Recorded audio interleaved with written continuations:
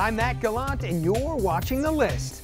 Looking for that new home or trying to sell yours? Nicky Mayo is covering the market around town.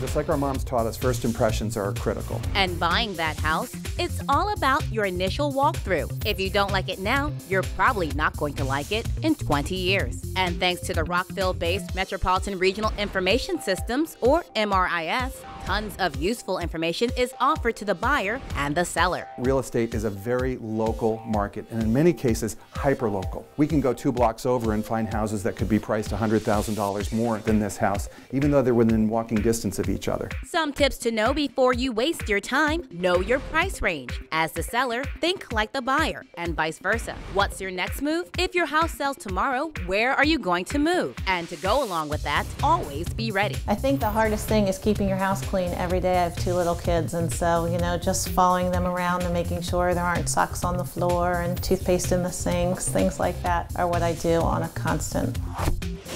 This is a very special week at RA Sushi. It's the 9th annual Nicky's Week fundraiser. Nicky was the nephew of one of the co-founders of RA. Unfortunately, he lost his battle with brain cancer at the age of 13. Across all RA restaurants, including the Harbor East location, 100% of the proceeds from the menu, as well as Charm City-related silent auction items, will help support the St. Jude's Children's Research Hospital. As a whole company, we've raised well over $1 million. A couple of the items that we have: 4 luxury suite box tickets to an Orioles game. We have a signed Adam Jones baseball from the Orioles. We have a signed Manny Machado baseball, as well as batting gloves from him. Nicky's Week runs through Saturday. For The List, I'm Nicky Mayo.